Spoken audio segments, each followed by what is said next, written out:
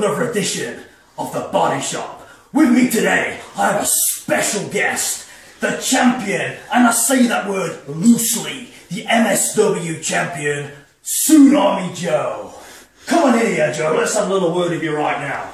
Hello, the body. Well, let me see.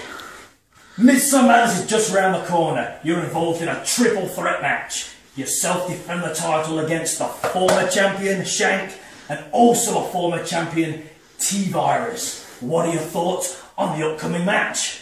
Well, Jimmy, where do we begin?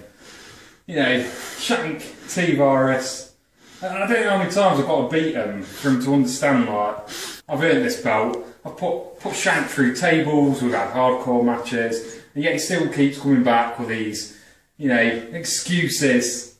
It's ridiculous. Well, I'm just going to say, I've heard that Shank, he's feeling really sore about things that's gone on in the past. There may be an alliance. Shank and T-Virus could team up. What do you think about that? Could be 2-on-1. What do you think? Yeah, well, you know, there's word in the Twitter sphere. They've been going, you know, they're gonna gang up on me. It's a numbers game.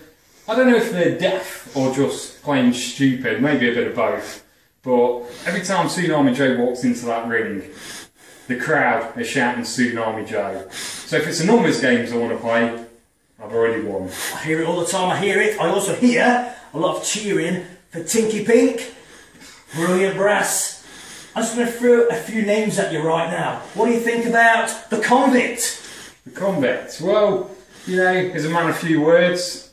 Very few words, but I've met paths with Convict before in that ring, and, you know, don't underestimate the Convict. That's all I've got to say about him.